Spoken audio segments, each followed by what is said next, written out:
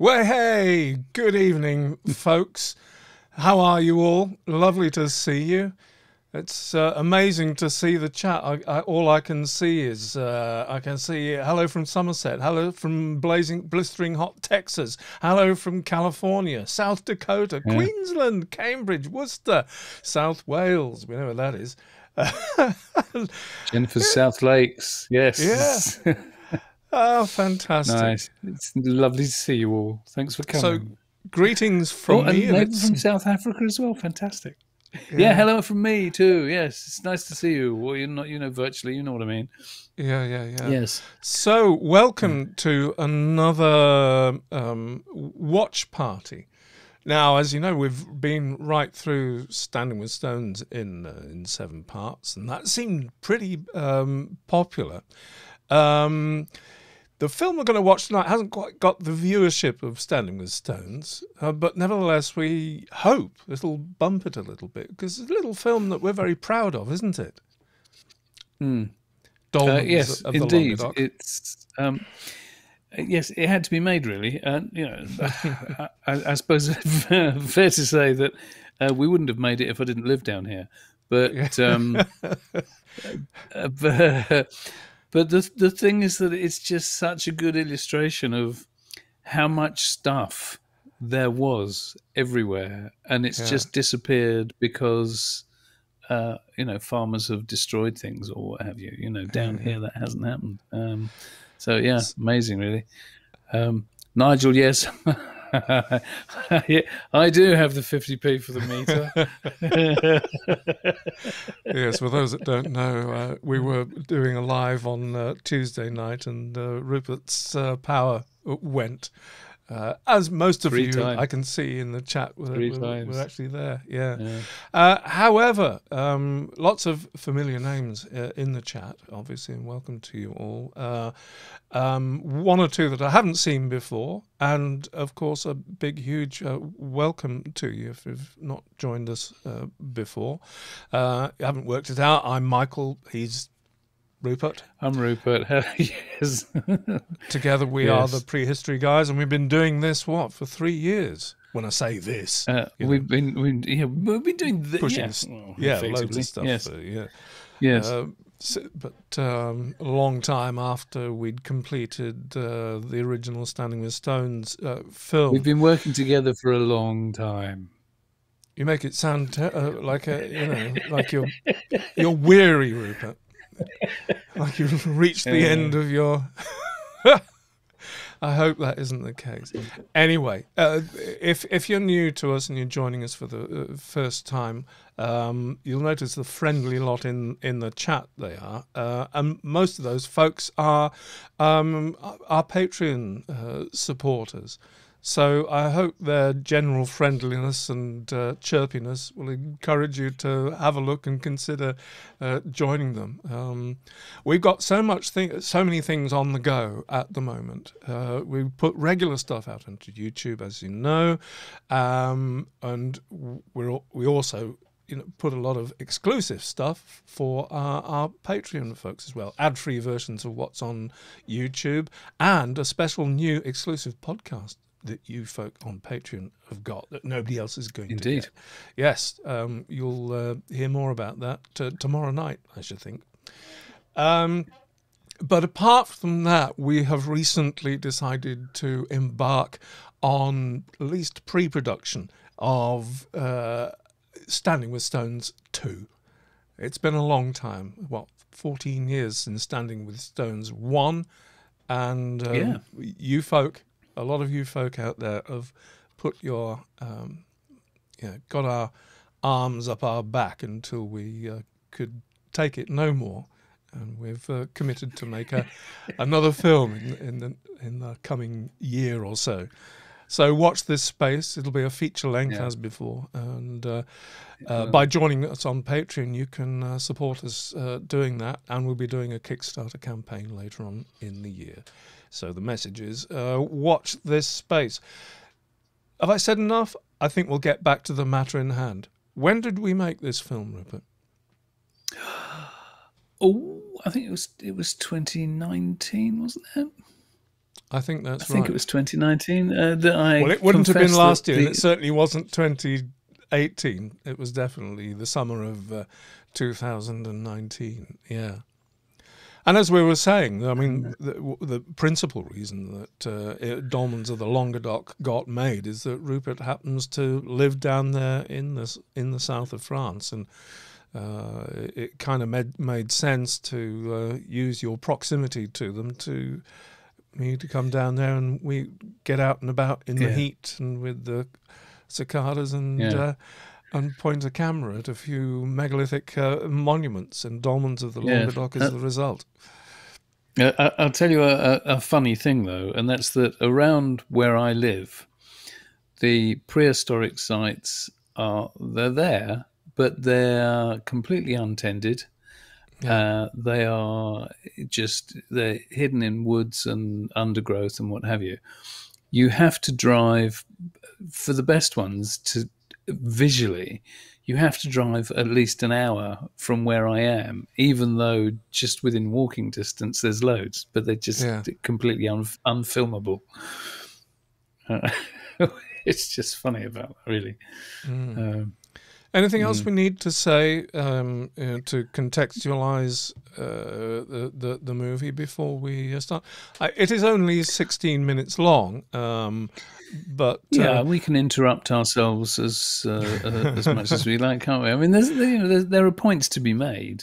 But equally, I think we did pack an awful lot of information within the 16 minutes anyway, didn't we? Yes, I don't think there's a lot of more archaeologically, that's a good start, archaeological information that we can pass along at this time during this odds and sods, maybe. Yeah. I don't know. But mostly it'll be a bit of behind the scenes stuff, I think,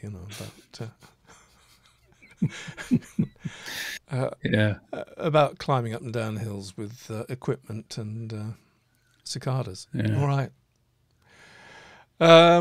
So enjoy. I shall begin the movie now, where we start off. I mean, if anybody knows the area, we're very near Carcassonne, that fabulous medieval town with the fortifications there, which does make an appearance early on. Any other recognisable features? Some of you... as the crow flies, we're only 50 miles from Spain. That is true. Straight south to Spain. Some of you may recognise a particular monument that finds its way in there to sort of illustrate where we are. I wonder if... Shout out if you recognise places in the chat. It'd be interesting to see. All right. Without further ado, I shall begin Dolmens of the Languedoc.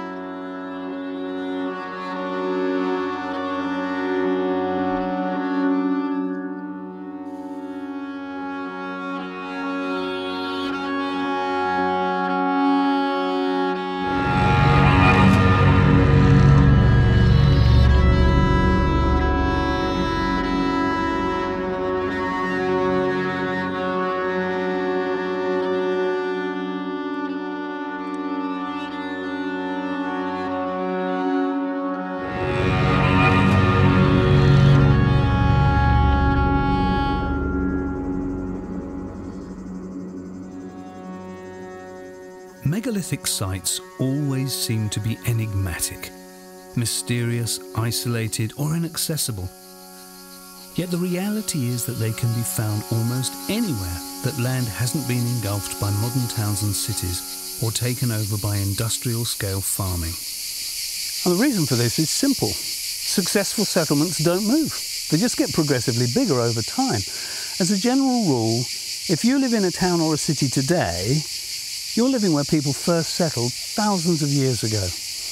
The traces of their lives, if they haven't been destroyed by building, they're still there, right beneath your feet. So to gain a clearer picture of the scale of their communities, we need to look away from our modern settlements to the lands that were rich and fertile long ago, but which failed for one reason or another, forcing their inhabitants to move away from their homes, to move to new pastures, to where land that once supported sheep and goats has now for long months of the year become so arid that it's really only suitable for the deep roots of vines.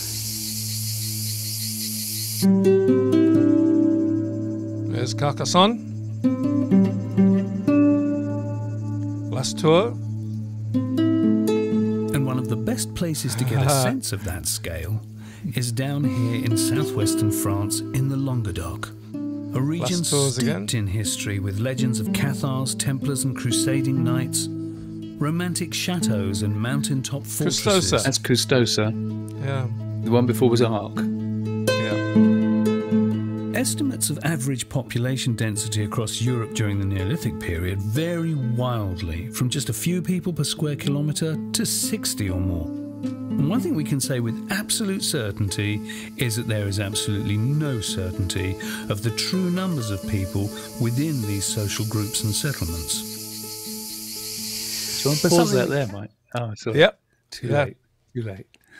No, it's just that view. It's one of the things that I like most about that particular site that we're going to have a closer look at right now. Yeah. It's just that when you approach from the road, so you can pull off the road and park your car, and you walk up, and what you see on the top of the hill is just this tiny little dolmen. And it's only when you actually get up to it that you see what it really is. It's just one of the best surprises in southern France. It's sunken down slightly in the top of that hill. Yeah. Rupert, Yoda's mom on drugs is asked if I go there often. I presume you're talking about Carcassonne.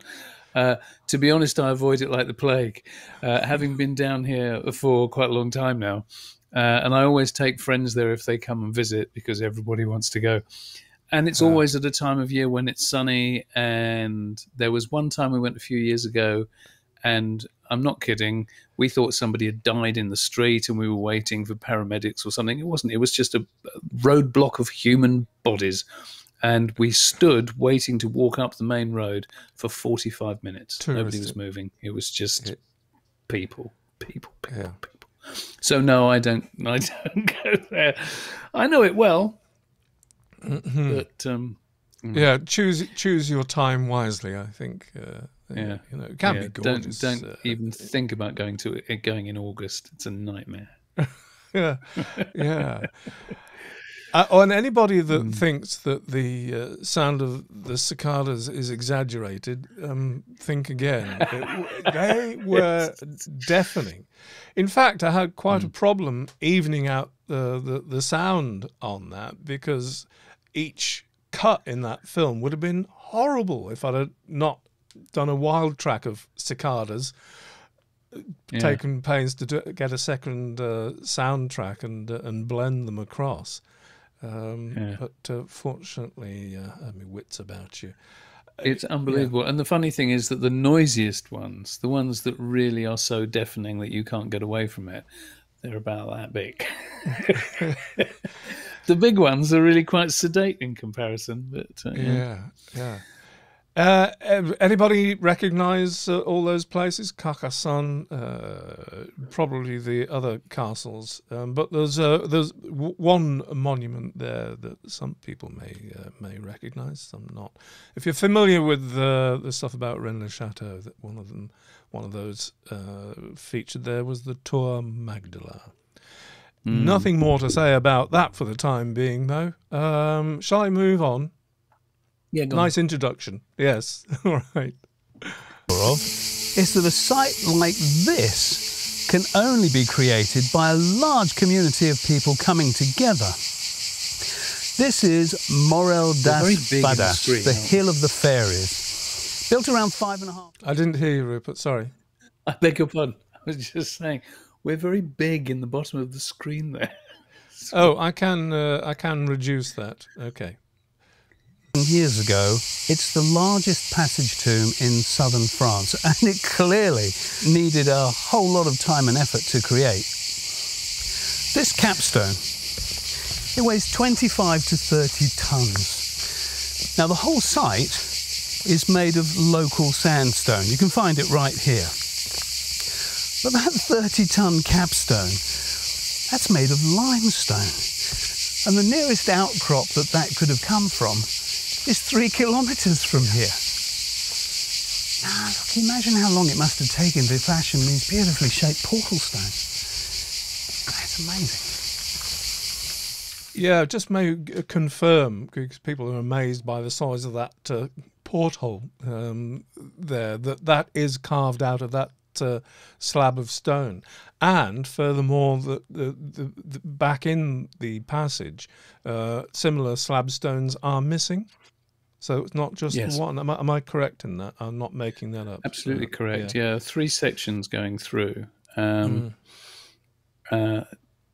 So there are 2 dividing walls, each of which were cut like that. But yes, the inner set are missing. But yeah, astonishing piece of work. David Spence asks, are the stone walls between the standing stones original?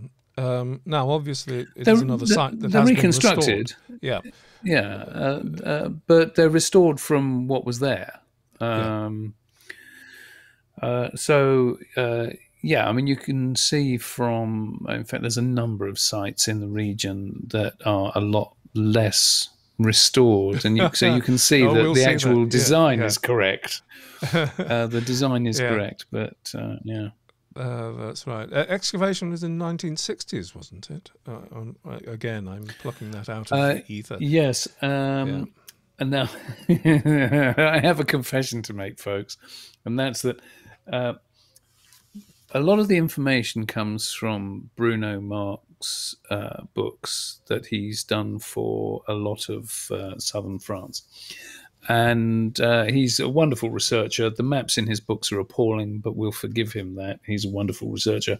But the book that relates to the particular region that we use for the film, I actually lent to somebody the other day. And so I can't just open it and say, yeah, that's how many or what have you, because I don't remember and I don't have the book here. There you go. So I'm sorry. Yeah. Yoda's mum's on drugs.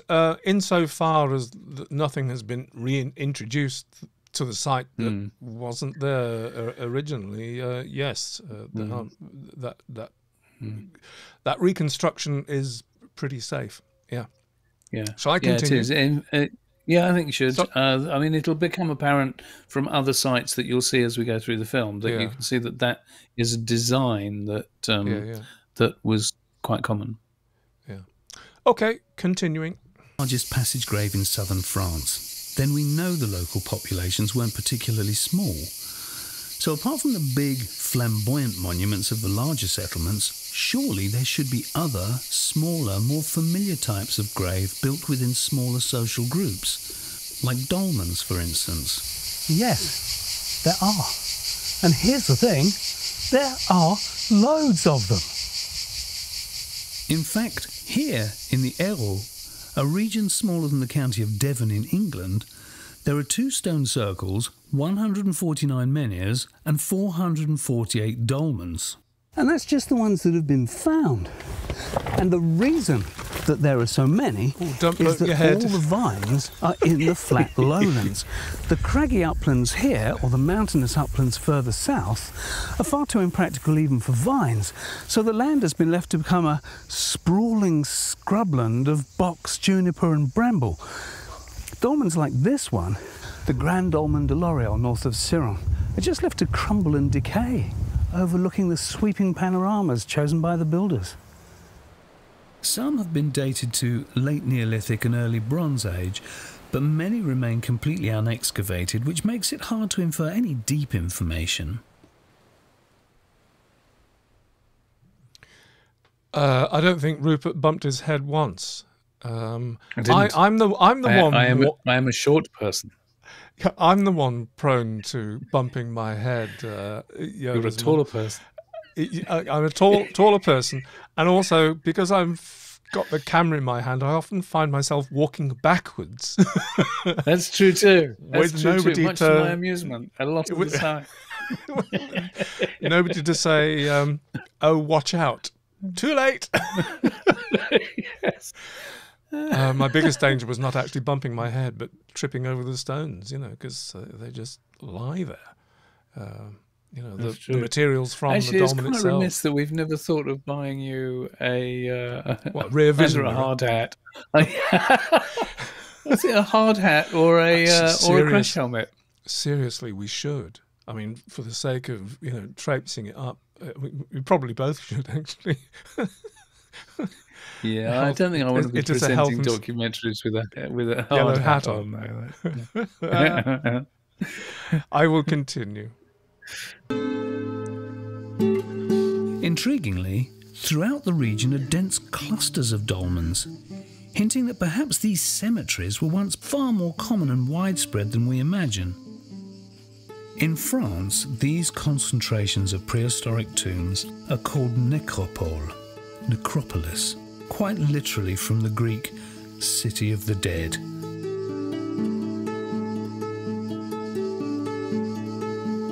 Not far to the east is the Necropolis de Bois Bas, the necropolis of the low wood.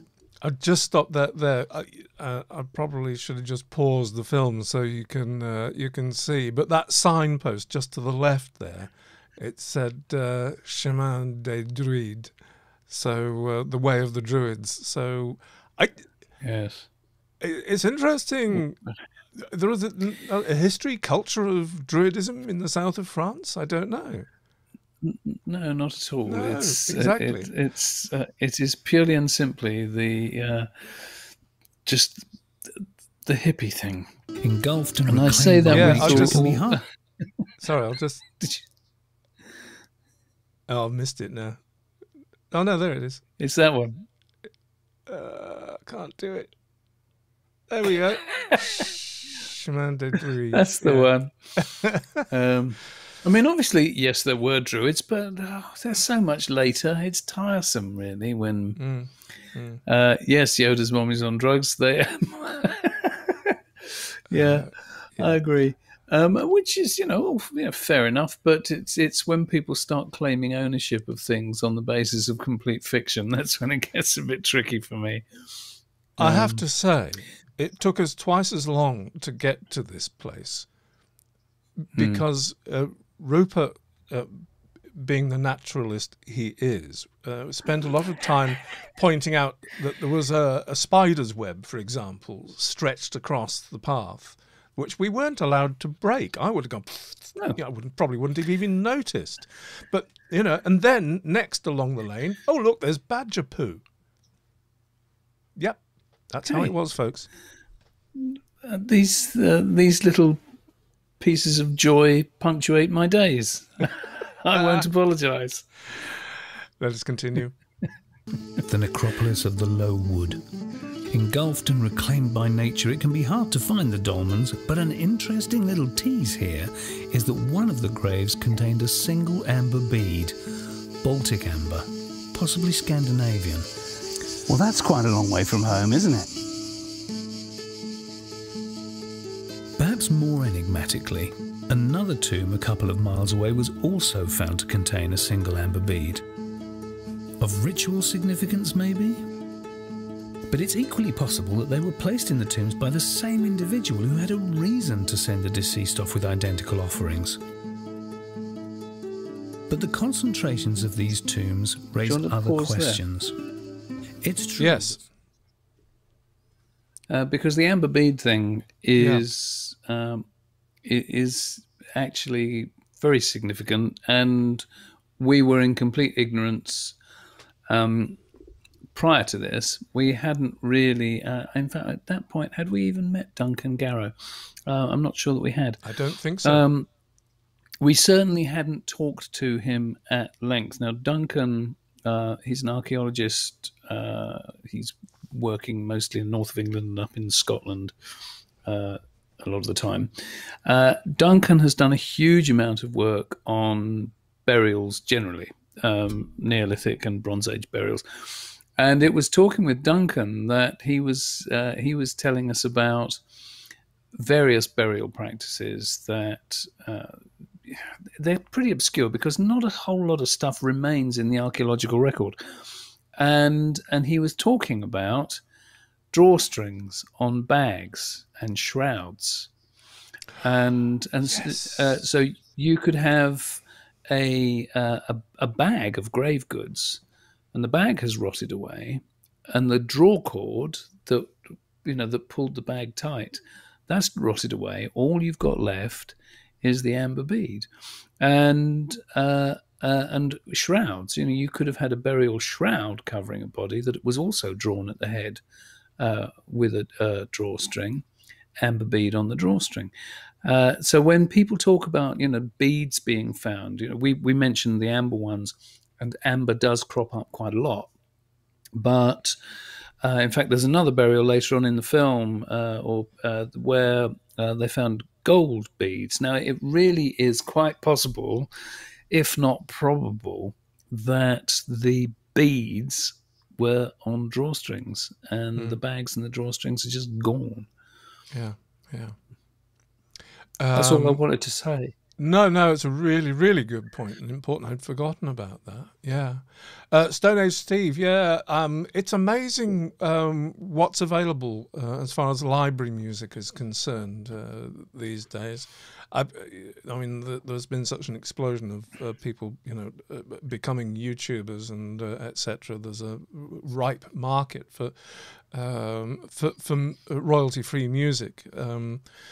And there are several libraries, and the quality of the music is just astonishing. It's just making choices. I don't have the time to do composition and stuff myself anymore, but I'm very confident every time we make something that I can find something in the particular library that I use that's appropriate, and it's a wonderful thing because I like cutting to music. I like working with music. When music I find really does inform the pace and cutting of film. So I really like to work almost as much with the music as the script. So right, that's it.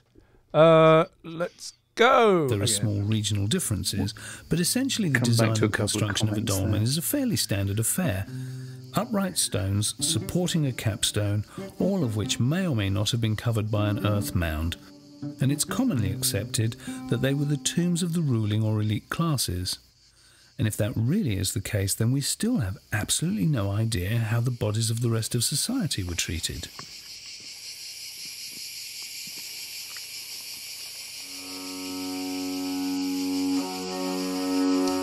Probably don't get an impression. This is a wonderful place, the Necropolis de Bois Bas. It's quite a walk to get through there. Perfectly doable.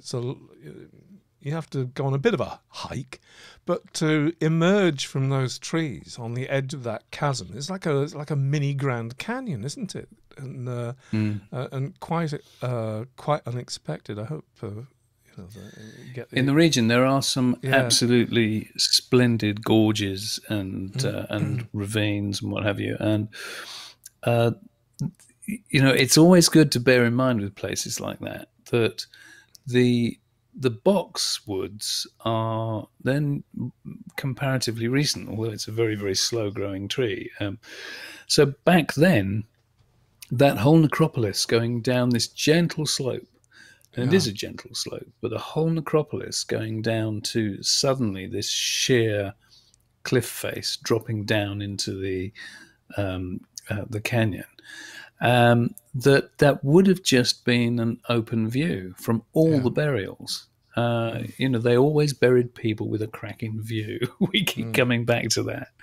Did you say before I started that last section again that there were a couple of comments that you wanted to address, Rupert? I did, and it's Belisarius said, do you think there was a relationship with the prehistoric monuments and where the Knights Templar placed their castles and original layout of churches? Not really.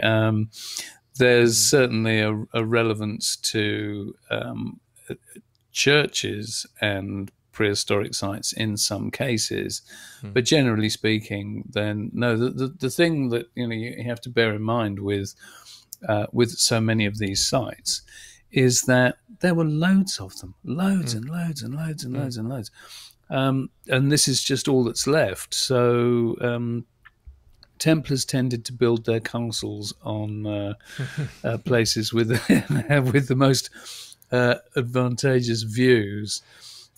So they tend to be more peak-based rather than cliff-based. But also, thousands of years after the event, we are talking about a lot longer ago when society hadn't formed to quite the same state that we were when we were romping around different countries and killing people for the sake of it. Dale asks, 16-minute film, how long to edit it? That's a good question. It's a really hard one to answer. I don't keep a sort of time and motion machine going here while I'm editing. I don't know. I mean, from beginning edit to finish edit, it was probably several weeks, but I wouldn't have been at it all that time. It's an interesting thing, isn't it? Do that in a week, I probably could have done it, but that would have been a push. Yeah, I think so. But that's on an edit. I mean, something that we haven't ever done is calculated the hours. So as soon as we say, we're going to do that, the hours of research and discussion and writing and then location and filming and then editing, God knows what the whole thing works out at. Yes. I mean, bear in mind, of course, that each time, for most of the sites in the film, we'd done a previous recce in the previous couple of days. We filmed and recce'd over 5 days, Rupert? Was I down there? 5 days? So Yeah. Okay. Just checking in the chat. Okay. Sorry, I'm just upsetting David again and not apologising. I think we had better move on, don't you, boys and girls? Right, here we go. Oh, new place. Fantastic.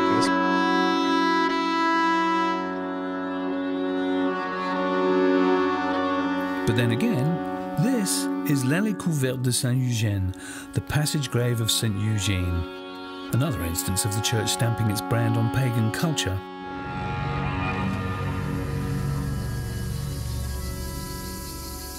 The site dates from the Chalcolithic, so that's late Neolithic, early Bronze Age, and it was full of surprises when the site was excavated nearly a century ago.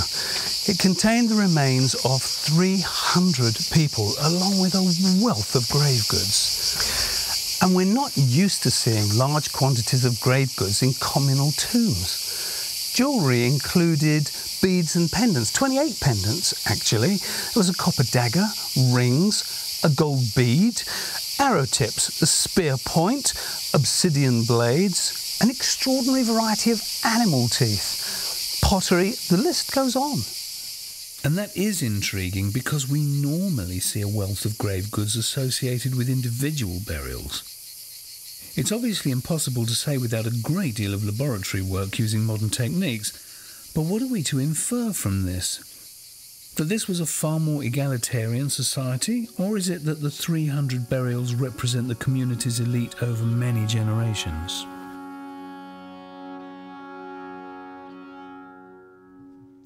Couple of questions there. I think it so looks like the Millennium Falcon from above. It does. It does. But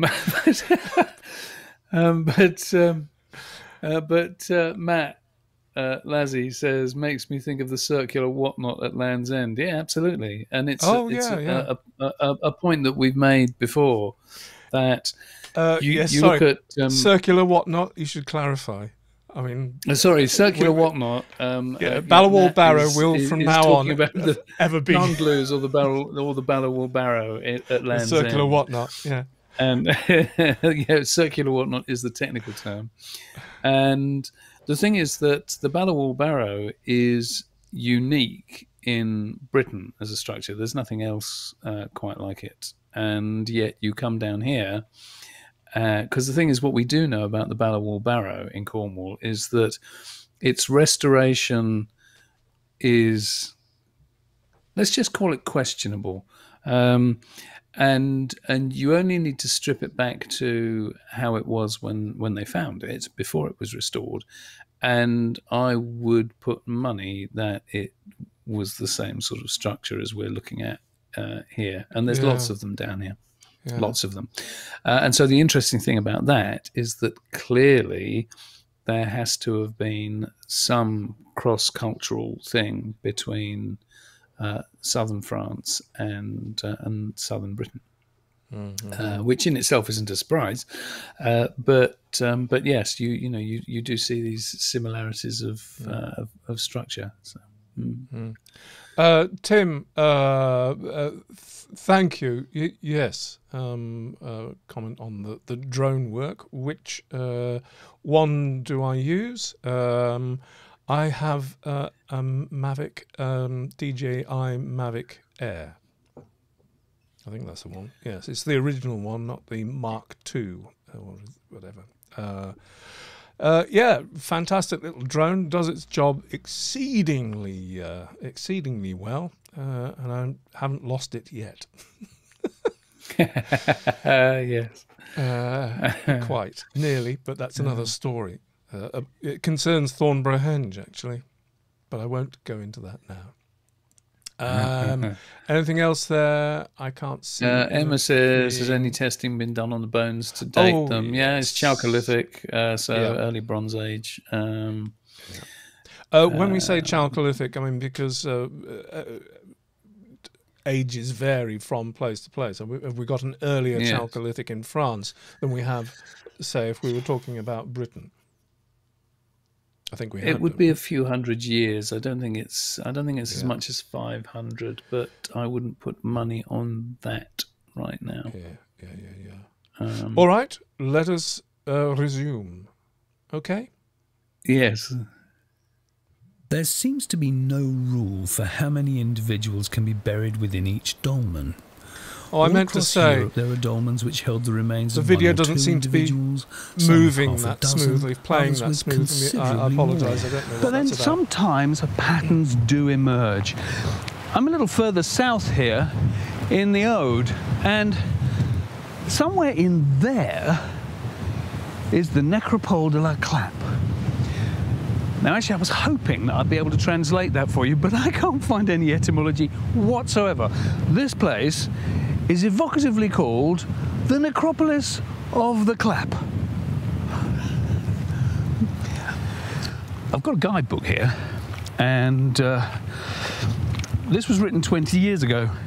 And there's been clearly 20 years of growth since he wrote this.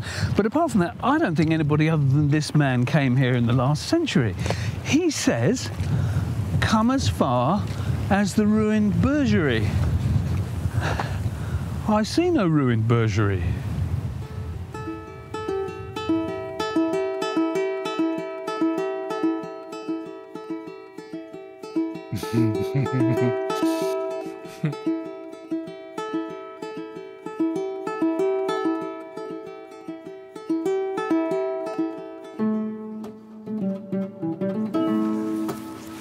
Oh, well, that could be a ruined Bergerie. That could definitely be a ruined Bergerie. Right, that's 20 years of growth. Good grief. Well, in that case, he said that the first tomb is 50 metres to the north of the ruined Bergerie. And north is great, north is up. I'm just going to pause it there. Ruined Bergerie, ruined shepherd's hut, correct? Yes. Yes, just in case anybody needed clarification on that.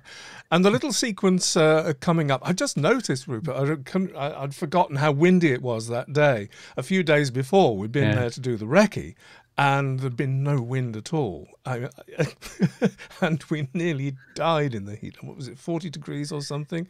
I don't know. It was over 40 degrees. It was unbelievable. 40. And the crazy thing is that we had... we'd looked at how far it was. This is so stupid. Honestly, you wouldn't believe. I have qualifications for trek leader and all that kind of stuff. So I did all the things that you do not do. We looked at the map and decided that was only going to be, a couple of hours max would be all right. And so we went out and obviously couldn't find what we were looking for. And we hadn't got any water with us. It's just so stupid. And we got so dehydrated. We gave up at one point, drove back to the nearest village, which is not that far back, but we drove back to the nearest village and drank 38 gallons of Orangina and a couple of ice creams. And then went back again to carry on looking. And oh my God, that night we got. Well, I suppose I got more burnt than you did, but but that night. That night I was lying in bed and I got an itch and I reached down to scratch it and I got cramp. And you know what it's like, you get cramp in your thigh. And I couldn't stretch it out. So I tried to stretch the other way and I got cramp in the other leg. And I rolled myself out of bed. And so I was standing up with cramp in both legs. And I thought, well, if I just reach down, then I should, and I got cramp down my whole side. And then I tried to do it, and basically my whole body cramped up because of the dehydration from earlier in the day. And basically I just had to stand there quietly whimpering until the cramp just passed. That was a note to self. Could I just double check, are you connected via 4Gs or are you on Wi-Fi? I am. I can't do any more than that. I know that my image quality has dropped. You just went a bit blurry, that's all. Yes. I'm totally 4G'd up. I can make it no better. Oh, you've come back now. Back in the room. That was it. We broke every single rule that I ever make and every rule that I ever tell to other people. We just brazenly said, "Nah, it'll be fine," and it wasn't.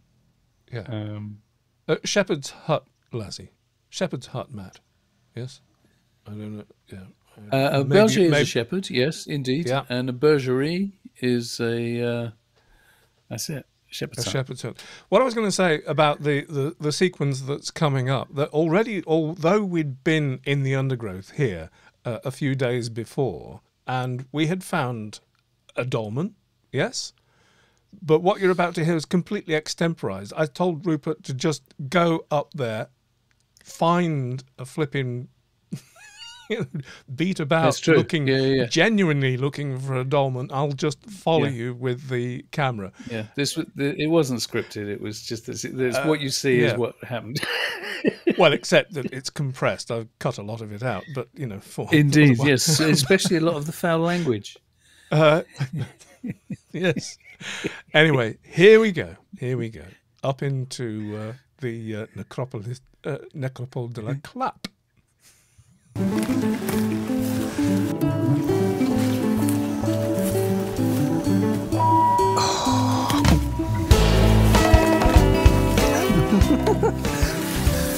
This is not a path. Ow.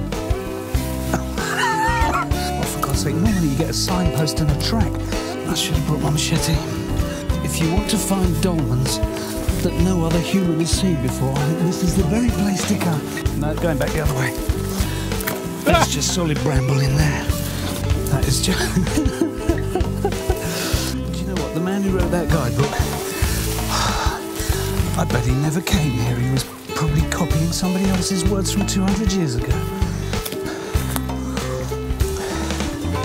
Gotta love a guidebook, haven't you? I mean, can you imagine if this was in Britain, an actual necropolis of dolmens, it would be tended and marked on a map. This is unbelievable. I tell you what, though, I mean, from a point of view of building materials, you can see why they did it up here. This is phenomenal stone. Yeah!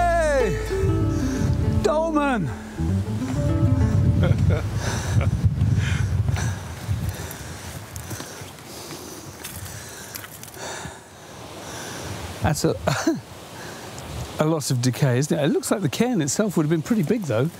If you look at the actual, if you know, this is the centre, and that is cairn material. I mean, it's hard to really tell with all that degradation, but you know, they did like to give their dead a good view.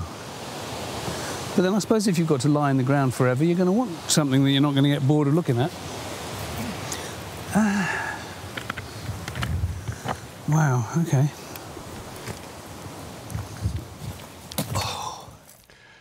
Yeah, that was lovely. How many dolmens are there on that hillside?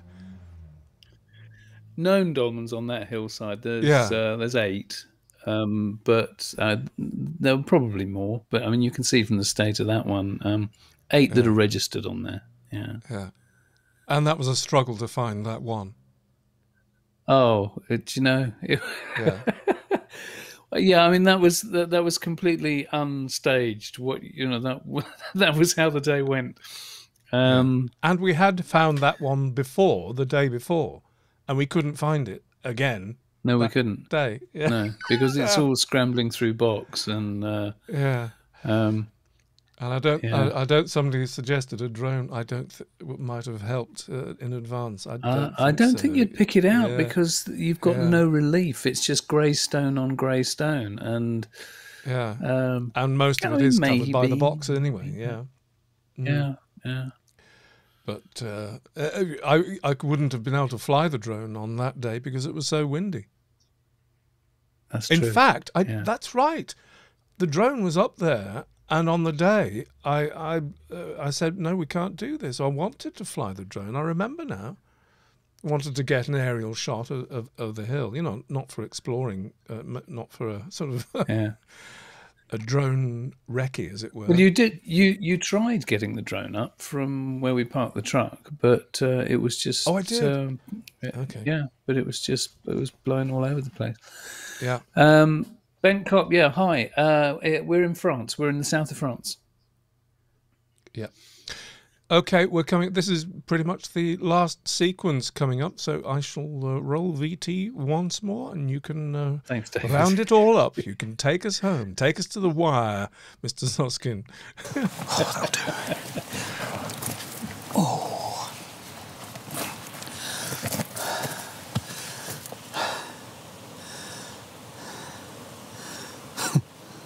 Well, that was easy. Do you know what? Learning about some of these dolmens, I was reminded of Poulnabrone in County Clare in Ireland.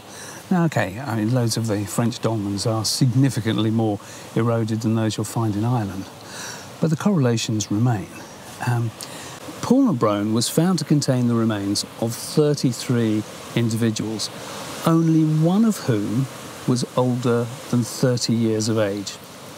Here, 2 of the tombs were found to contain the remains of 24 individuals. Now, okay, it might be a coincidence, but maybe 24 was in some way significant.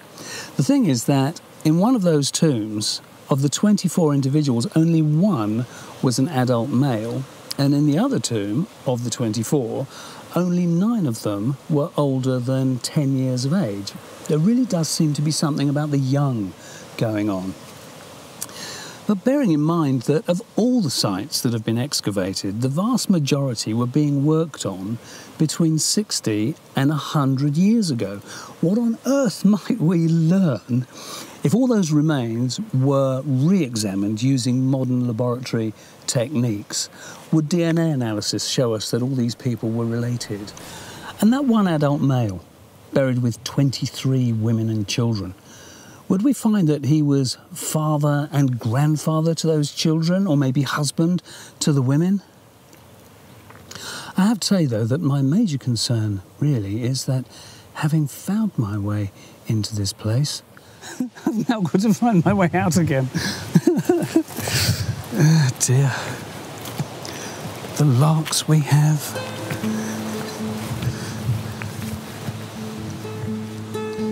Actually, just before it rounds up, it's worthwhile mentioning, you're mentioning Paul de Roland in that context, but that was before we learned of the DNA study that had been made of Paul de Roland, and of course of so many of the tombs in Ireland, in pursuit of finding out whether they could discern a hierarchy, an elite, the signs of there being an elite in Neolithic Irish society. And that's where the thing about the incest in Newgrange came out in that same study. But actually it would be fascinating to see if the same kind of correlations and relationships existed.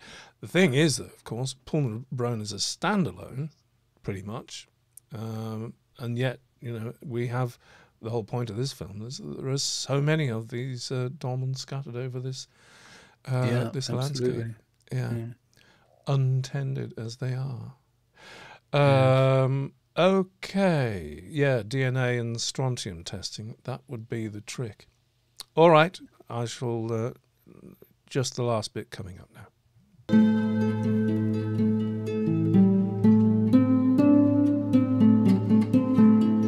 Clearly, these communities thrived and expanded, their descendants probably living in the towns and villages we still see today. In the same way that tourists in England are seldom aware of anything other than Stonehenge, visitors to this region only come to these big and impressive monuments. Anyone genuinely interested in prehistory would be enthralled at the wealth of archaeological remains to be found here. The sites continue, on through the mountains, down into Spain. We can only imagine how many there may once have been. But solitary and enigmatic? No. They're everywhere.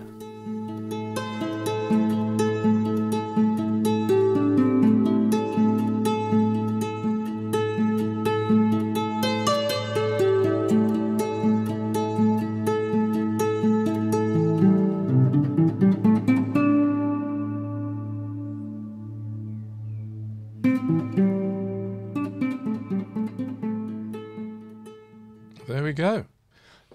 Note, back in the day when we made that, we were still under the brand of Standing with Stones. You may have noticed.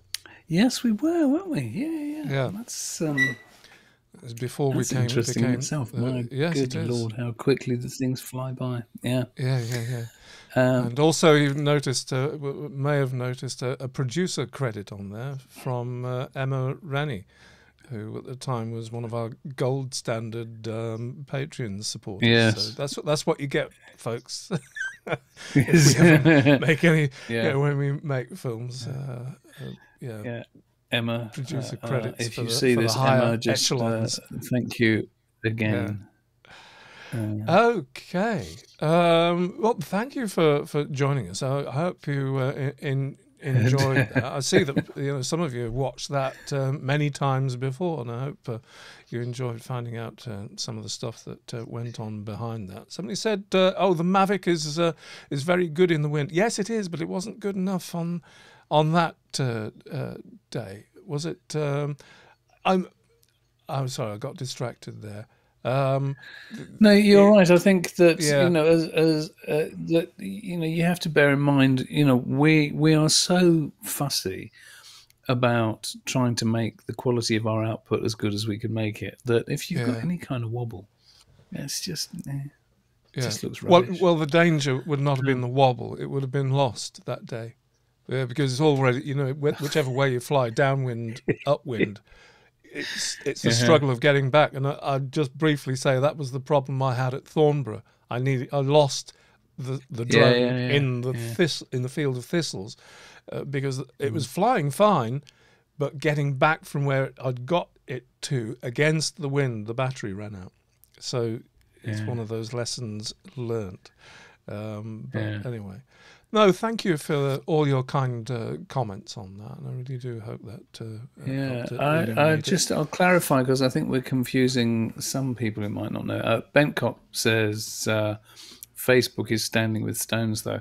Yeah, basically, when we came back, when we started doing this full time, because Standing with Stones, the big film, was what had really captured everybody's imaginations. We called ourselves Standing with Stones, so it was the Standing with Stones community on Facebook and what have you.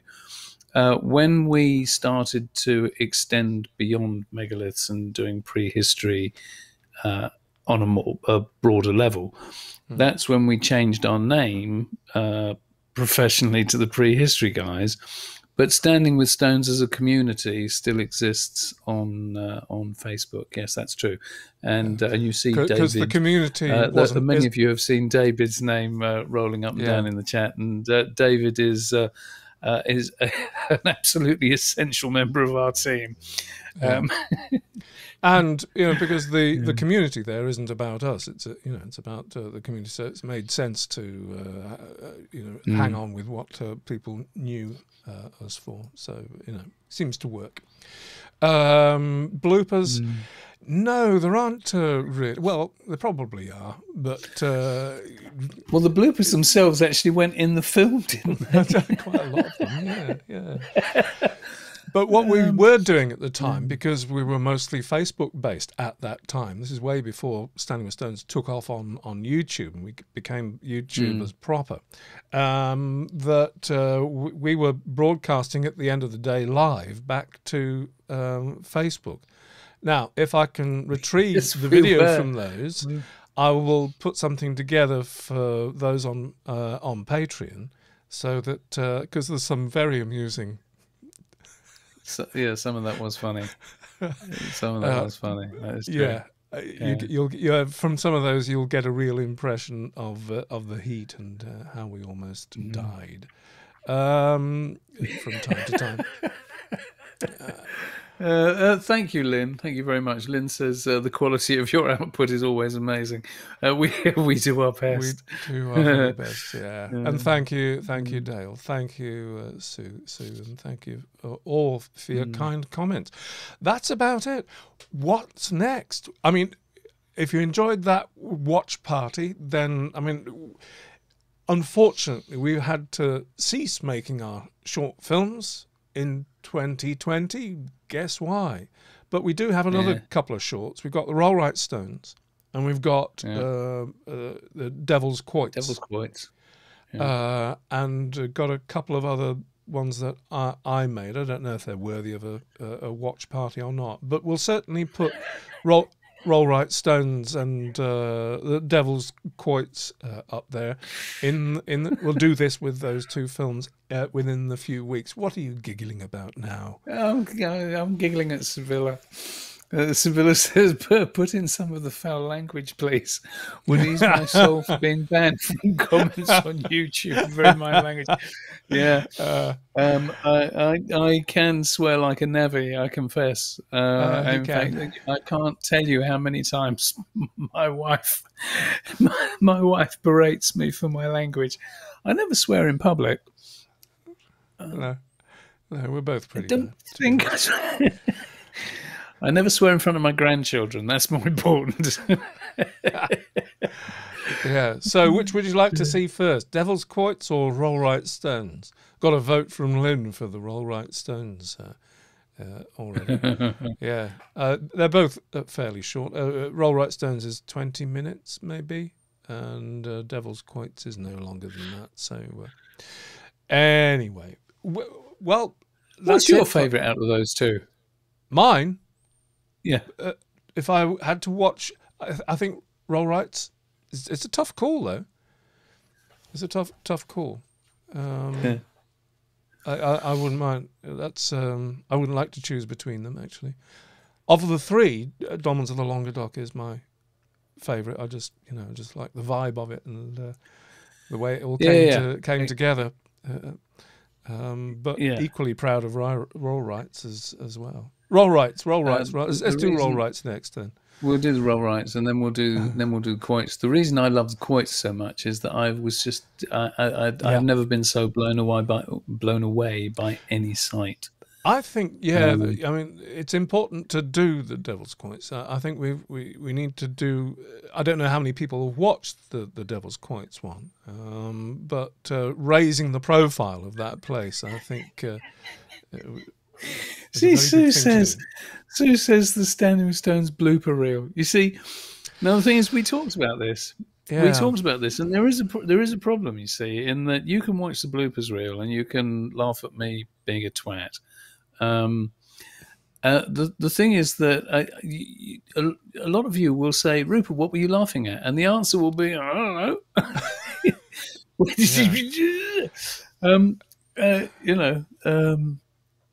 It's a funny thing. I'm not too sure that a watch party of the bloopers would really work. I don't think it'd be that funny. I don't know. Watching Rupert laugh together. Yeah, honestly, it's. There is another thing I have to say from being consummate professionals, my backside, that I might write the words down on the page. That doesn't mean I'm going to remember them. And the amount of times that I couldn't remember what I'd written. And I couldn't remember what I'd written.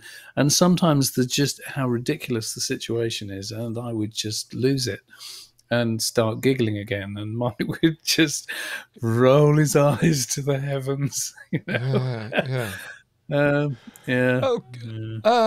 Kevin, thank you. Yeah, should forward this film to the tourist head for Lord Victor Plove. Do we know Victor Plove? Do you know? Thank you, Kevin. Kevin? I don't know Victor Plove. Do you know what? I could tell you some stories about the people from Ode Tourism, though.